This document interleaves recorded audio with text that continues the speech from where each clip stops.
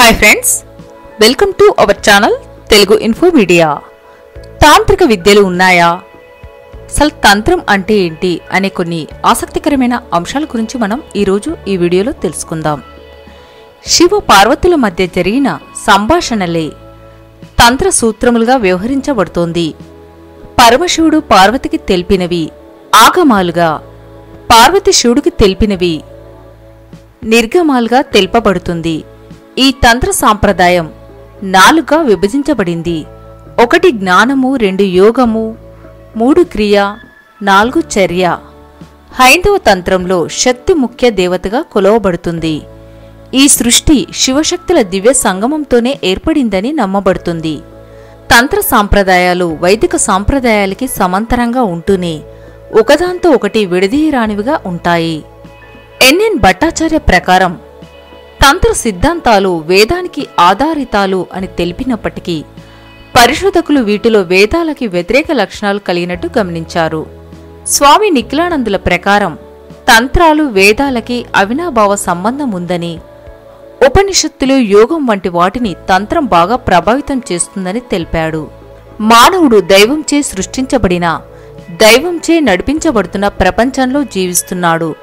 మానవుడికి దైవంకి మధ్య ఉన్న ఒక సారూప్యంలో అతీంద్రియ శక్తులు విస్తరించి ఉంటాయని, తాంత్రిక పద్ధతులు అవసోపన పట్టడానికి ఒక గురువు కింద దీర్ఘకాలిక శిక్షణ అవసరమవుతుంది. ఆధ్యాత్మిక శక్తిని సాధించటానికి, ధ్యానాన్ని కేంద్రీకృతం చేయటానికి వివిధ పరికరాలు అవసరం అవుతాయి. ఇక మంత్రము, తంత్రము, యంత్రము మరియు న్యాసము. మంత్రము అనగా జపం, తంత్రము అనగా తత్వము, యంత్రము అనగా పరికరం, న్యాసము అనగా మంత్రానికి అనుగుణంగా స్పర్శించవలసిన శరీర భాగం.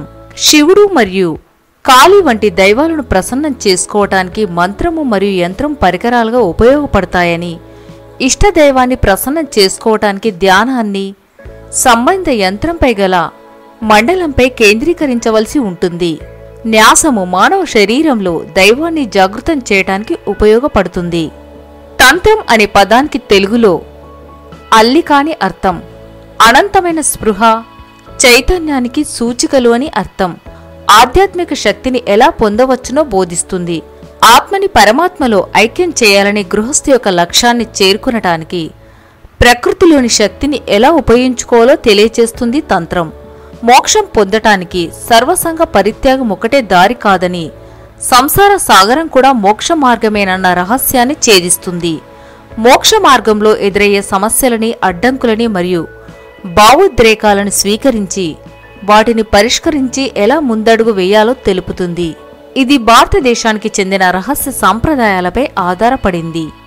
ఈ రహస్య ఆచార సాంప్రదాయాలతో ప్రాపంచిక శక్తి అయిన కోరికను పరికరంగా ఉపయోగించుకొని శక్తులని అనుసంధానించి మానవ శరీరాన్ని ఎలా పరివర్తింపజేయాలో నేర్పుతుంది. మరి ఈ విధంగా హైందవ, బౌద్ధ మరియు జైన రూపాంతరాల్లో భారతదేశంతో పాటు Japan, Tibet, Nepal, Bhutan, Pakistan, Sri Lanka, Korea, Cambodia, Burma, Indonesia మరియు మలేషియాలో కూడా తంత్రం యొక్క రూపాంతరాలు ఉన్నాయి. స్థూలంగా తంత్రం అనేది ఈ క్రింది వాటిని బోధిస్తుంది. ఆత్మ మరియు పరమాత్మ ఒకదాని నుండి ఒకటి దూరంగా కనబడినా అవి నిత్యం ఒకదానికి ఒకటి అల్లుకొనే ఉంటాయి. వేదము మరియు విజ్ఞానము వ్యతిరేకాలుగా కనబడినా అవి కూడా ఒకదానికొకటి అనుసంధానమై ఉంటాయి. సాత్వికము, తామసికము మరియు రజోగుణములు వేర్వేరని భ్రమింపచేసినను అవి 3 ఒకదాని నుండి మరొకటి వేరు చేయలేనంతగా పెనవేసుకొని ఉంటాయి. తం అనగా విస్తరణ అంటే వ్యాప్తి, త్రం అనగా పరిరక్షించటం. తంత్రం అంటే జ్ఞానాన్ని విస్తరించటం, జ్ఞాన విస్తరణని పరిరక్షించటమే అని అర్థం. పురాణాల ప్రకారం 108 తాంత్రిక విద్యలు ఉన్నట్టుగా తెలుస్తోంది. భారతదేశంలో అనేక తంత్ర విద్యలున్నాయి. ఇప్పుడు మనం మత్స్యేంద్రనాథ్ శిష్యుడు గోరఖ్నాథ్ గురించి తెలుసుకుందాం. యోగ సాంప్రదాయంలో గోరఖ్నాథ్ యోగి గురించి చెప్పుకునే కథలతో నిండి ఉంది. కొందరు అతను 11వ శతాబ్దం వాడని అంటారు. చాలా కథలు అతను అంతకుముందు నుంచే ఉన్నవాడని చెప్తారు. అయితే మత్స్యేంద్రనాథ్ శిష్యుడు, ఆయన కూడా పేరు పొందిన గొప్ప యోగి. మత్స్యేంద్రనాథ్ యోగి ఎంతగా గౌరవింపబడ్డారంటే ఆయన్ని సాక్షాత్ ఆదియోగి శివుడే అని కీర్తిస్తారు. ప్రచారంలో ఉన్న కథల ప్రకారం ఆయన 600 సంవత్సరాలు జీవించినట్టుగా చెప్తారు. గోరఖ్నాథ్ అతడి శిష్యుడిగా చేరి గురువుని భక్తి శ్రద్ధలతో సేవించేవాడు. గోరఖ్నాథ్ అంతా శక్తిమయమై ప్రజ్వరిల్లుతూ ఉండేవాడు. మచ్చేంద్రనాథ్ అతనిలో చాలా అగ్ని తేజస్సు ఉంది, కానీ కావలసిన నియంత్రణ లేదని గ్రహించాడు. నిప్పు ఎప్పుడు దొరికిన వాటిని తనలో ఇముడ్చుకుంటూ ప్రజ్వరిల్లుతూనే ఉంటుంది. అతనిలోని జ్వాల అజ్ఞాన పొరలను దహించటం వల్ల గోరఖ్నాథ్కి అకస్మాత్తుగా చెప్పలేనంత శక్తి వచ్చింది. మచ్చేంద్రనాథ్ ఇది గ్రహించి అతను తనకంటే చాలా ముందు ఉన్నాడని అర్థం చేసుకుని, అతనితో నువ్వు 14 సంవత్సరాల పాటు నాకు దూరంగా ఉండు, నా దరిదాపుల్లో ఉండవద్దు, నా నుండి చాలా శక్తిని గ్రహిస్తున్నావు అన్నాడు. పాపం గోరఖ్నాథ్కి ఇది చాలా కష్టమైన పని. నువ్వు ప్రాణత్యాగం చెయ్యు అని ఆదేశిస్తే చేసి ఉండేవాణ్ణేమో, వెళ్ళిపో అనే మాట భరించలేకపోయాడు. కాని అది తన ప్రాణపదమైన గురువు ఆజ్ఞ కనుక ధిక్కరించలేక అక్కడి నుండి వెళ్ళిపోయాడు. 14 సంవత్సరాల పాటు రోజులు గంటలు లెక్క పెట్టుకుంటూ తాను వెనుదిరిగి వెళ్లే రోజు కోసం ఎదురుచూస్తూ గడిపాడు. సమయం రాగానే పరిగెత్తుకుంటూ గురువు దగ్గరికి వచ్చాడు. అతను వచ్చేసరికి మచ్చేంద్రనాథ్ ఉన్న గుహని ఒక శిష్యుడు కాపలా కాస్తూ కనిపించాడు. గోరఖ్నాథ్ అక్కడ ఆ శిష్యుడి దగ్గరికి వెళ్లి, నేను నా గురువుగారిని చూడాలి అంటాడు. గుహకి కాపలగా ఉన్న యోగి, నాకు అటువంటి ఆదేశాలు లేవు కనుక నువ్వు నిరీక్షించాలని చెప్తాడు. గోరఖ్నాథ్కి పిచ్చి కోపం వస్తుంది. మూర్ఖుడా, నేను 14 సంవత్సరాల పాటు నిరీక్షించాను, నువ్వెప్పుడు ఇక్కడికి వచ్చావో నాకు తెలియదు, నన్ను నిలువరించడానికి నీకెంత ధైర్యం అంటాడు. అతన్ని ప్రక్కకు తోసి లోపలికి వెళ్ళాడు. లోపల మచ్చేంద్రనాథ్ లేడు. గోరఖ్నాథ్ బయటకు వచ్చి అక్కడున్న శిష్యుణ్ణి కుదిపి, గురువుగారెక్కడ ఉన్నారు, నేను ఆయన్ని చూడాలి అంటాడు. ఆయన ఎక్కడున్నారో చెప్పడానికి నాకు ఆదేశం లేదని ఆ శిష్యుడు చెప్పడం జరుగుతుంది. గోరఖ్నాథ్ నిలవలేకపోయాడు. అతని నిగూఢ శక్తిని ఉపయోగించి శిష్యుడి మనసులో వెతికి మచ్చేంద్రనాథ్ ఎక్కడున్నాడో తెలుసుకున్నాడు. అతను ఆ దిక్కులో ప్రయాణించటానికి సిద్ధమయ్యాడు. ఆ విధంగా మరి మచ్చేంద్రనాథ్ దగ్గరికి గోరఖ్నాథ్ వెళ్లడం జరుగుతుంది. అప్పుడు మచ్చేంద్రనాథ్, నిన్ను 14 సంవత్సరాల పాటు బహిష్కరించడానికి కారణం నువ్వు తంత్ర విద్యలు ఉపయోగించడంపై మక్కువ చూపించటం, నువ్వు ఆధ్యాత్మిక ప్రక్రియ మీద దృష్టి పెట్టడం మాని ఈ తంత్ర విద్య ఇచ్చే శక్తికి మురిసిపోవడం ప్రారంభించావు. నువ్వు తిరిగి వచ్చిన తర్వాత మొట్టమొదటిగా చేసిన పని మరొక శిష్యుడు మనసులోకి చొరబడి ఆ విద్యను ఉపయోగించడం కనుక నీకు మరో 14 ఏళ్లు బహిష్కరణ విధిస్తున్నాను అంటాడు. అని అతని మరో 14 ఏళ్లు పంపించడం జరుగుతుంది.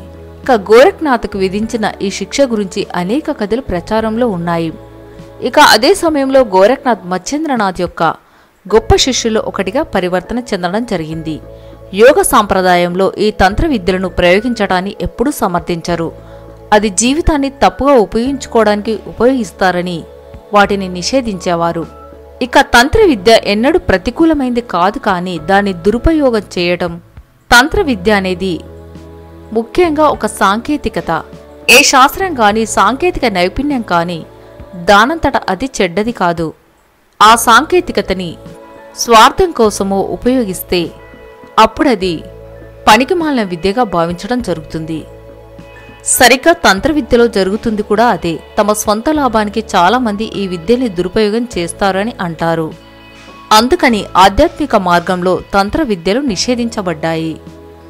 అయితే ఈ తంత్ర విద్యలు ఎంతవరకు నిజమో తెలియదు, కానీ వీటికి సంబంధించి తంత్రమంత్ర సాధనలు చేసే ఆలయాలు ఇప్పటికీ మన భారతదేశంలో ఉన్నాయి. అలాంటి ఆలయాల్లో వైద్యనాథ మందిరం హిమాచల్ ప్రదేశ్లో ఉంది. ఇక్కడ ప్రధాన దైవం శివుడు. నిత్యం అఘోరాలు పూజలు చేస్తూ ఉంటారు. ముఖ్యంగా శివలింగాన్ని అభిషేకం చేసిన నీటికి అతీత శక్తులు వస్తాయని ఇక్కడి వారు భావిస్తూ ఉంటారు. ఇక ఏకలింగ మందిరం రాజస్థాన్. ఇక్కడ కూడా శివుణ్ణి ఆరాధిస్తారు. ఈ దేవాలయం రాజస్థాన్లోని ఉదయపూర్లో ఉంది. ఇక్కడ పరమశివుడికి 4 ముఖాలు ఉంటాయి. దీనిని నల్లని రంగు గ్రానైట్తో నిర్మించారు. బేతాల్ మందిరం ఒడిస్సా. 8వ శతాబ్దంలో నిర్మించిన ఈ దేవాలయం ఒడిస్సాలోని భువనేశ్వర్లో ఉంది. ఇక్కడ ప్రధాన దైవం చాముండి మాత. కాళీమాతకు ప్రతిరూపంగా ఈ దేవతను కొలుస్తారు. ఇక్కడ ప్రతినిత్యం అఘోరాలు తాంత్రిక పూజలు నిర్వహిస్తారు. కామాఖ్య దేవాలయం అస్సాం. శక్తిపీఠాల్లో ఒకటైన ఈ కామాఖ్య దేవాలయం తాంత్రి విధి విధానాలకు చాలా ప్రాచుర్యాన్ని పొందింది. ఇక్కడ అమ్మవారికి ఋతుస్రావం జరుగుతుందని నమ్ముతారు. కాళీఘాట్. కలకత్తాలోని కాళీఘాట్ తాంత్రిక పూజలకు చాలా ప్రసిద్ధి చెందింది. అందువల్ల ఇక్కడ ఏ దారిలో ఏ సమయంలో చూసినా అఘోరాలు ఎక్కువ సంఖ్యలో ఉంటారు. పురాణాల ప్రకారం ఇక్కడ అమ్మవారి వేళ్లు పడ్డాయని చెప్తారు. జ్వాలాముఖి దేవాలయం, హిమాచల్ ప్రదేశ్. ప్రతినిత్యం ఒక జ్వాల ప్రజ్వరిల్లుతూ ఉంటుంది. కొన్ని వందల ఏళ్లుగా ఈ జ్వాల వెలుగుతున్నట్టు చెప్తారు. ఇక్కడ ఉన్న తీర్థంలో నీరు చూడటానికి చాలా వేడిగా ఉన్నట్టు అనిపిస్తుంది. అయితే తాకితే చల్లగానే ఉంటాయి. కాలభైరవ మందిరం, మధ్యప్రదేశ్లోని కాలభైరవ మందిరం. ఇక్కడ తాంత్రిక విద్యలు నిత్యం జరుగుతూ ఉంటాయి. దేశంలోని అనేక ప్రాంతాల నుంచి అఘోరాలు ఇక్కడికి వస్తూ ఉంటారు. మధ్యప్రదేశ్లోని ఖజురహో దేవాలయం శిల్పకళలకే కాకుండా తాంత్రిక విద్యలకు కూడా ప్రాచుర్యాన్ని పొందింది. అందువల్ల ఇక్కడ తాంత్రిక విద్యను అభ్యసించేవారు ఎక్కువ సంఖ్యలో వస్తూ ఉంటారు. బాలాజీ మందిరం, రాజస్థాన్. మైందీపుర బాలాజీ మందిరంలో ప్రధాన దైవం ఆంజనేయ స్వామి. ఇక్కడ దయ్యం ఒంటిపై వస్తే పారదోల్తారని నమ్ముతారు. అందుకే నిత్యం వేల సంఖ్యలో భక్తులు ఇక్కడికి వస్తూ ఉంటారు. ముంబాదేవి మందిరం, ముంబై. మంత్రతంత్ర శక్తులు నేర్పించే దేవాలయాల్లో ముంబైలోని ముంబాదేవి ఆలయం ఒకటి. ఇక్కడ అమ్మవారికి 8 చేతులు ఉంటాయి. నిత్యం అఘోరాలు అమ్మవారిని పూజిస్తూ ఉంటారు. చెడు బుద్ధితో మరియు పాప చింతనతో తాంత్రిక కర్మలను చేస్తే చివరికి వారే నాశనమైపోతారని, వాటిని ఆధ్యాత్మిక మరియు యోగ సాధన కోసం, మోక్షం కొరకు మాత్రమే చెయ్యాలని సూచించడం జరిగింది పురాణాల్లో. తాంత్రిక విద్యల్లో మహాపాలిని తంత్రం, రాజప్రసాద తంత్రం, సర్వసామ్రాజ్య తంత్రం, అంగార గమన తంత్రం, రాజ్యోపాంగ తంత్రం, బలరాజ తంత్రం, మహాధీర తంత్రం, మిత్రలక్ష్మి ప్రయోగ తంత్రం, వనదుర్గా తంత్రం, ఈ విధంగా 108 తాంత్రిక విద్యలు ఉన్నాయని తెలుస్తోంది. సో ఫ్రెండ్స్, తెలుసుకున్నారు కదా. ఇలాంటి ఎన్నో ఆసక్తికరమైన అంశాలు తెలుసుకోవాలంటే please subscribe our channel Telugu info media. మీకు గనుక వీడియో నచ్చితే తప్పక లైక్ అండ్ షేర్ చేయండి. Thanks for watching.